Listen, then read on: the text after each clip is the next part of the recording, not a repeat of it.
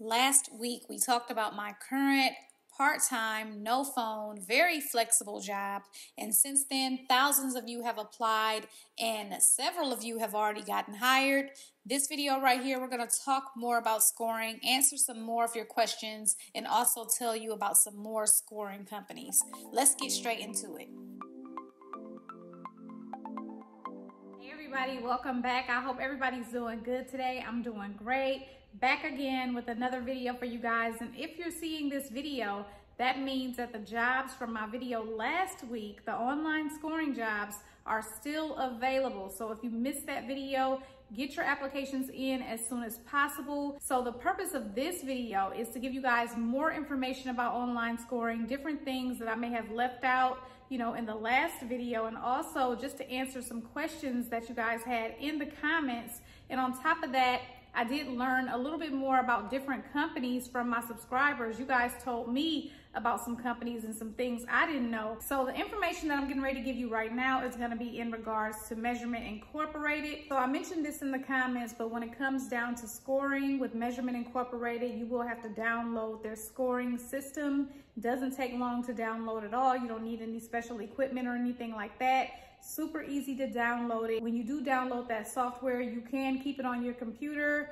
If you do score the next season, they may have an update and then they will send you the updated software. So you can download that and you'll be able to keep it on your computer. You don't have to remove it off your computer after the season ends. Now, in that software, when you log into the scoring system, you will be able to communicate with your team contacts. So you can communicate with them regarding any questions that you may have. When you first start scoring, the first, I will say like 2 weeks of scoring, you're gonna get a lot of messages from the team contacts, correcting you on different scores that you sent and stuff like that.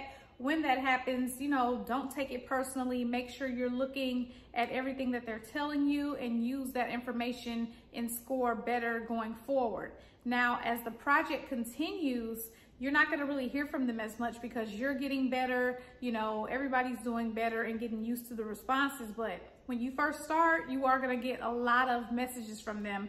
And sometimes it could be a bit annoying, but it's pretty typical when the scoring season first starts. So now I want to talk to you guys about how your time is tracked, okay? So with Measurement Incorporated, they use Paycor. They used to use ADP.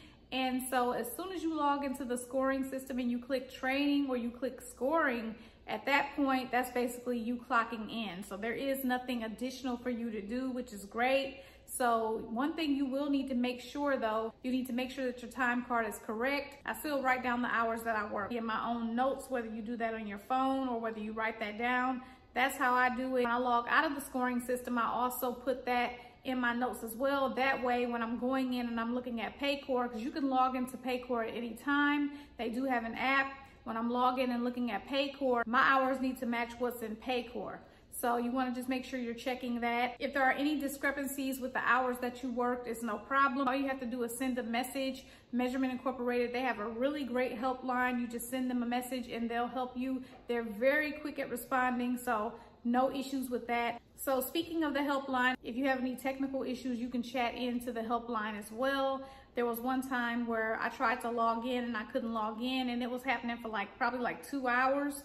And I just wanted to make sure it just wasn't me. So I did chat into the helpline, and that's when they told me that it was a company-wide outage with the scoring system. So I want to talk about how many hours that you can work. So you can work 40 hours a week with Measurement Incorporated. You cannot exceed 8 hours a day. They're not going to pay you any overtime. And if you try to exceed the amount of hours that you're allowed to work, that can cause you to be removed from the project. So make sure that you're only working 40 hours a week, 8 hours per day. So speaking of that, I want to talk about score fatigue, okay? So score fatigue is real, okay? So what that is, that you've been scoring so long that you're just getting tired, you're getting annoyed. That can really happen, okay? Because you're going through the same response over and over and over. That can happen. You will learn your cutoff times. And for me, that's 4 hours. After 4 hours, it's like, okay, I have to take a break. So I personally like to work from 7:30 to 11:30. I like to take a break, run errands, take a nap. I get up at 4 in the morning, so I take naps every day.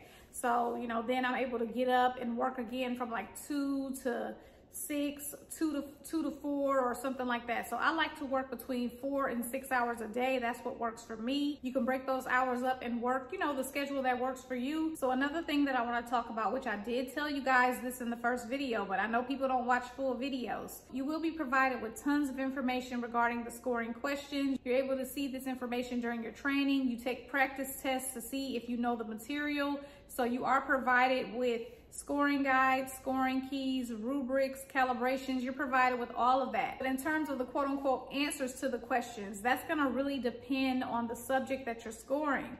So if it's science, then they may have the direct answers to the questions. But if it's like English language arts, you're not gonna have all of the answers, because when it comes down to that type of subject, everyone does things differently, views things differently, sees things differently, so they're gonna answer things differently.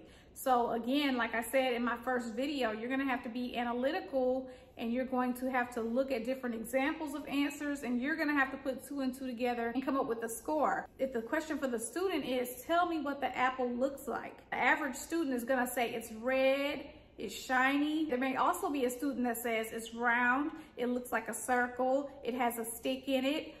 All of those answers are correct. The it has a stick in it may not be in the scoring guide. It has a stick in it may not be in the answer key, but that's still a correct answer. So another thing that I want to talk about is someone asked, you know, how many responses do you have to score? You know, what's your workload? Someone did ask that, and there is no workload. This is a flexible job, you guys. This is not a regular job. You know what I mean? So there is no workload. If you want to get on and score for 10 minutes and log off, you can do that. And there are thousands of scorers online simply just scoring the responses. We don't see how many there are. We don't know how many there are. It doesn't matter how many there are. As long as we log in and we click score and we can score, we're going to score until we can't score no more. Okay? So that's pretty much how it goes. So you don't have a set workload or anything like that. This is a flexible job. This is a side hustle. You're not committed, you know what I mean, to a specific amount of work each day, okay? So I want to make sure you guys understand that. Outside of you possibly having to work 20 hours a week, that's the only commitment that you have. Sometimes they are very lenient on that. So I always put that I prefer the day shift, but you can work outside of your preferences, okay? The only time that I've seen them say anything about someone working outside of their preferences is if that person is not scoring accurately and not meeting, you know, production levels. So if you pick morning shift, but you want to turn around and work in the evening, you can do that as well. Again, this is based on the project. I'm not sure if you can do this with all projects, but every project that I've been on, I've been able to score outside of the time that I picked. What I forgot about, and one of the subscribers in the comments reminded me, is that with the fixed schedule with Pearson, which I've never worked a fixed schedule with Pearson, I don't think I ever will. I don't like fixed schedule jobs in general. That's just not, it doesn't work for me and my personality. But with the fixed schedule job, they do have you on camera during training, but I don't think you'll be on camera during scoring, okay? Another thing that I want to mention about Pearson that's different from Measurement Incorporated, Pearson will reach out to you and ask you if you want to be a scoring supervisor, okay? So the scoring supervisor job, you know, you're going to be working a set schedule, and you will get paid a little bit more. I mean, it's not much. I think it's like $17 an hour. And so, you know, that is a good opportunity for you because you can put that on your resume, okay? So one thing that I want to mention for both of the companies, Measurement and Pearson, is, you know, the projected end date of the project is only a projected end date. The project can end before that, or the project can end after that. When you try to log in with Measurement Incorporated, it'll tell you there are no more responses. Now, one thing I will say about Measurement Incorporated, once they tell you that, generally it's over. You know, it's over till the next scoring season. But with Pearson, when Pearson starts getting low on responses, sometimes it could be like 2 days, and then you can come back and it's a lot of responses. So that's the difference between the two. But, you know, again, the project can end earlier than the projected end date, and it can be later, but generally it's earlier. So now I want to talk to you guys about some other scoring companies. I did put these companies in the description bar of that video, but let's face it, everyone does not check the full description bar. So quite a few of my subscribers did say that they got hired to work with the company DRC. Now, I have heard of this company before, but I never went to the website or anything until a bunch of my subscribers started commenting saying that they got hired with this company and that they're going to be starting with this company this month. This company only has set schedule scoring for now. a couple of people in the comments said that they did have evening scoring at one point, but for right now, they only have set schedule scoring. Let's take a look at it. They have the test score remote full-time days, Monday through Friday. So again, if you're interested in working full-time Monday through Friday, you know, you can check this one out. Just like with Pearson and measurement, you will need your degree. You'll be able to work remotely, and you'll be working Monday through Friday, 8:30 a.m. to 4 p.m. Their busy season is from March to June. So if you're interested, apply ASAP. So everything's pretty much the same. You're gonna score standardized test questions. You need to have a 4-year degree. You need to be able to provide documents to verify your degree, and they will ask you to complete math and writing assessments. So the test scoring is monitored by supervisors based in Eastern and Central time zones. So you will need to live in one of the 28 states where they operate. So basically, if you're in the Eastern or Central time zone, you're pretty much in one of the states. You will have a full-time work schedule. They want you to commit to the schedule for the length of each project. Now the job with them does pay $18 an hour instead of $15. And they do have a pretty quick application. Now, one thing I will say, because I did go through the application process just to see what it was like, they do respond pretty fast, and they also will send those test assessments for you to complete pretty fast as well. Now, a few of the subscribers said that they have an interview, so they're not like Pearson and Measurement Incorporated where you don't have an interview. Now, another company that I did put in the description bar for you guys is the company WriteScore. But when you go to WriteScore site, they're gonna tell you that it's a wait list for the scoring. Now, another company that I did learn about via my subscribers is the company Essentials in Writing. So this may be an option for you as well. I did check out their website, but I didn't see anything about, you know, scorers being hired or anything like that. I'd have to take another look at it. I didn't see anything showing me where I could apply for a scoring job with this company, but I still wanted to put the name out there just in case you guys wanted to do the research and find out more information about the company. So that's all of the other information that I have for you guys. I hope this information has been helpful as well. Good luck to everyone who has applied already. Good luck to everyone who's gonna apply via this video.